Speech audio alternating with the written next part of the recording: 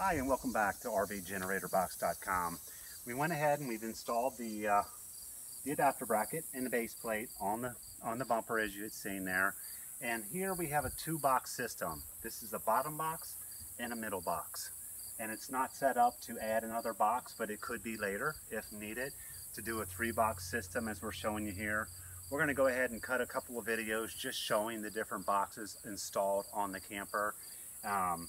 This is really nice. It allows you to have your two generators, and as we were showing you in an earlier video, it's set up for the tethering all the way down through the boxes. You can see here, so you can run your tethering cables through it, and really travels nice.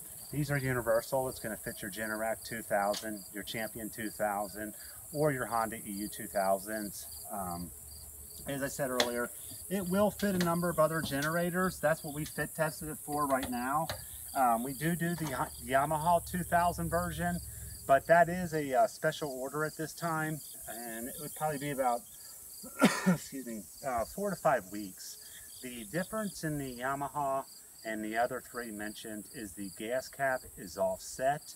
So we do have one inside, and maybe we'll show that to them later, Ralph, and just so they can see the differences. But if you look at the gap here and even look behind the camper, you can see how secure this thing is. We've locked it down to the base plate.